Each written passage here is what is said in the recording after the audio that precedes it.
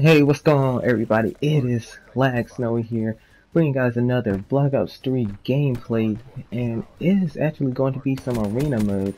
And I am playing with my friend Slightwork, so you already know this match was pretty Slightwork. I did happen to pop off, and I also made a video with my friend J Money Rich the other day talking about uh COD Infinite Warfare versus Battlefield Warring trailers, and you guys should definitely go check that out. I think it's pretty informative. He puts a lot of work into his edits and his videos.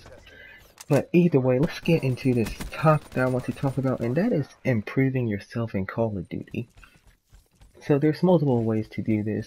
You can mess with your sensitivity, you can try going against bots on veterans. There's multiple ways to increase yourself in Call of Duty, but what I find the best way to get better at Call of Duty is actually playing some arena mode, having the team communication, because you're definitely going to need that in arena mode if you're trying to win. It'll teach you how to play the objective and how to play when there's other people playing at such a high skill. You're going to learn and adapt to what they do, and you're just going to realize the situations. You also need, for one main thing in Call of Duty, you need map awareness.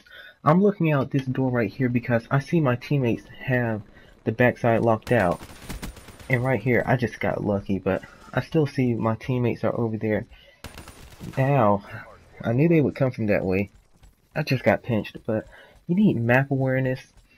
You need to know callouts. Well, not know callouts, but just know the rotations of certain things. Know where people are most likely to go. Try and pre-aim everything. Don't run into a ring. See, if I would have just ran into that ring right there, I was guaranteed to die, because I would not have looked in that corner and seen someone like that. And also, use your specialist to your advantage.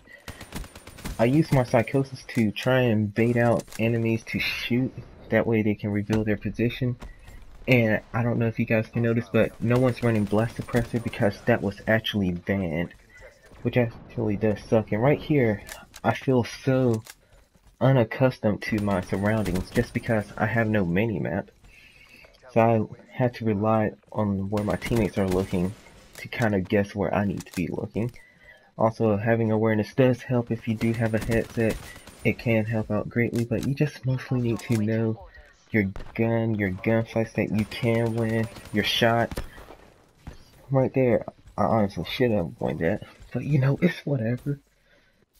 We're already going to be on the rotation though for the next hill. And, if you play pubs and you just don't like arena mode, playing 4v4s, you can get better at pubs. Use a different weapon, use something you're not comfortable with. And if you can do decent with something you're not comfortable with, I guarantee that once you go back to your favorite gun, you will be destroying people. I actually got 2 gameplays yesterday. I'm probably just gonna upload one of them, not both of them, but I played Team Deathmatch. I went 46-5 playing Team Deathmatch after playing, let's say, 10 games of arena mode, which is actually a lot of games seeing how everyone is 10 minutes long. I still haven't reached that 75 limit, but it's all coolio. It doesn't bother me too much that I haven't reached that limit.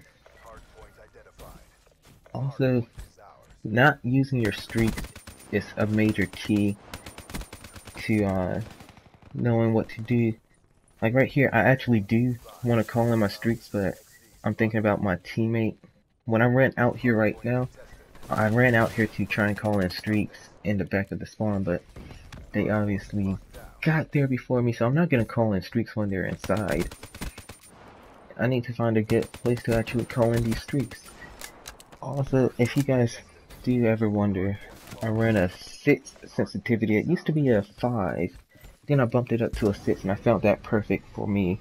You guys might want to try something different. Also, I didn't split up the hailstorm right there because I was thinking, I don't want to kill my teammate. He might get upset if I do that. Definitely don't want to be killing your teammates. Pulled out my fist because I thought I had an RK5 as a secondary, but I replaced that with a stun. Well, I mean, it's not a big deal, but I just can't emphasize how important map awareness actually is. If you see that your teammates are spawning back here, more than likely the enemy team is on the opposite side. And that's exactly what they were, that's exactly where they were when I started calling in the lightning strike. And that's all 4 dead, so at this point I have no idea where they're spawning. They can't be behind us for sure because we're too far behind there. Right there, that is actually one of the smartest plays for Psychosis. Look at the mini-map. It reveals one person inside that side room. And now my teammate Slightwork can go over there, try and challenge. Got him weak, most definitely. Just couldn't finish the kill. But you know, that just helps reveal the enemies out. Just gotta play it smart. Try and realize what you're doing. If you realize that you're dying a lot, try slowing it down a lot.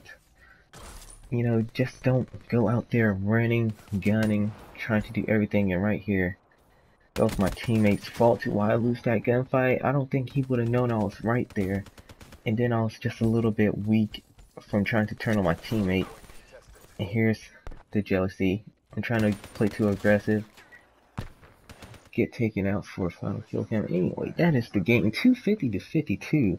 No, this was not a 3v4. This was a complete 4v4.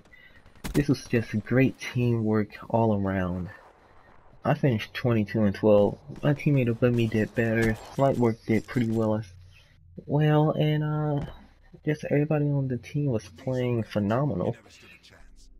And exactly what he said, with these upgrades you never stood a chance. Just get some map awareness, get some knowledge about the spawns, how to play the game type, and you'll do just fine. Anyway, I hope you guys did enjoy this video as always, and I hope you guys have a wonderful and fantastic day. Until the next time, guys, this has been your boy LaGsnowy.